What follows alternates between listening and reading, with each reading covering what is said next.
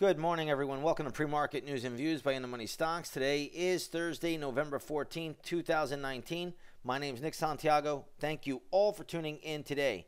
All right, looking at this market, we have the S&P 500 E-mini futures trading lower by 4 3/4 points to 30.90 3/4 per contract. All in all, you're going to see that the market's kind of slumped a little bit yesterday. Today, they're doing more of the same. This is an options expiration week. Tomorrow will be options expiration for the month of November. So we'll see if we get some more backing and filling. That seems to be what's taking place, at least at the moment. But we have stocks in the news, so let's get started there. We're going to start off with a big one here, Cisco Systems. Stock right now trading at $45.79, closed at $48.46. So pretty good little haircut here.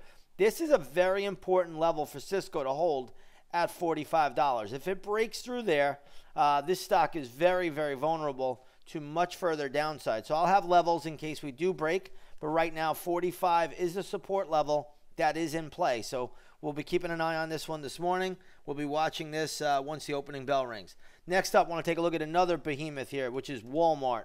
Walmart right now trading at $122.99. Briefly got above $125.50. Stock closed yesterday at $120.98. So it's still holding some gains. Walmart came out with earnings. They also upped their guidance. Nothing really wrong with the stock. It is really a powerhouse name.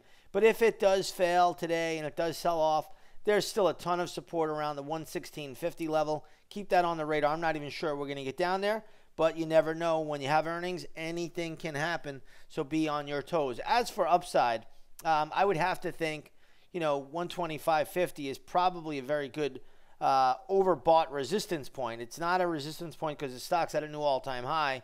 But nonetheless, when you take a look at the daily chart, Walmart getting up around 125 is getting a little bit stretched, at least for this stock. So we'll see how it plays out. Right now, sitting at 123.10. Next up, we want to take a look at Dillard's, DDS, another retailer there. That stock's doing very well in the pre-market, trading up around $73. I think it could go to $74.50. I don't see it going a lot past that, but it can because it's a light volume name. Generally, on a good day, the stock probably trades 300,000. On a normal day, probably trades 150,000 shares.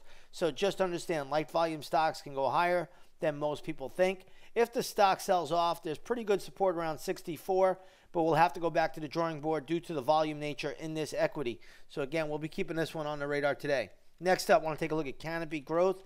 This is a cannabis stock trading at $17.05 after earnings, closed at $18.50. Ouch. This just remains in a steady downtrend. There's really nothing else to say.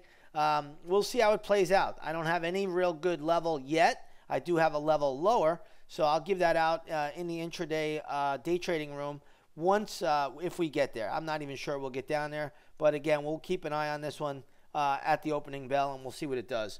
Next up, we have NTAP in play, NTAP. This stock right now trading at $59.87. Closed at $60.07. So nothing terrible, nothing great. A little bit of downticking.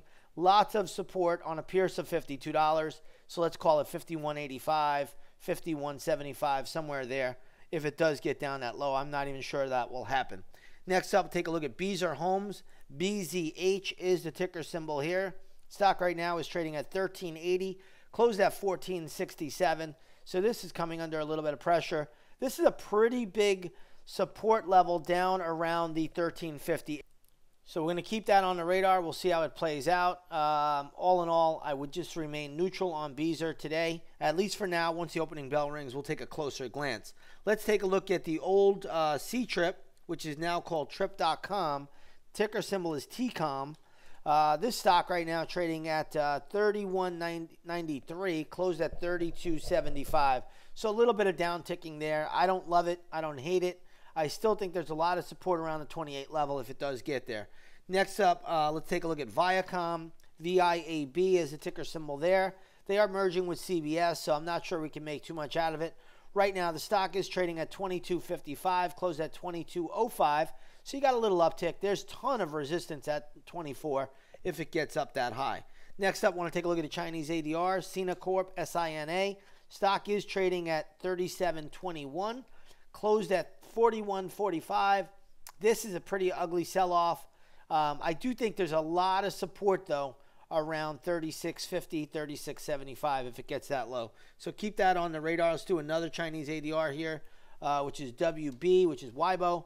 Stock is trading at 46.20, closed at 52.78. So this is a pretty good haircut here. When I look at this name, I have to think that the stock probably has some pretty good support around the 45 level. So keep 45 on the radar. It might be a slight pierce of 45, but that would be the support level I'm seeing for Weibo intraday today. All right, let's go over now to the gold market. Gold futures trading up again. Gold getting a nice little pop here. Right now trading at 1470.20. Again, good little uptick there. We'll see how it plays out. It closed at, I believe, yesterday. It doesn't even matter. Either way, stock's getting, the commodity's getting a good little pop. We'll leave it at that.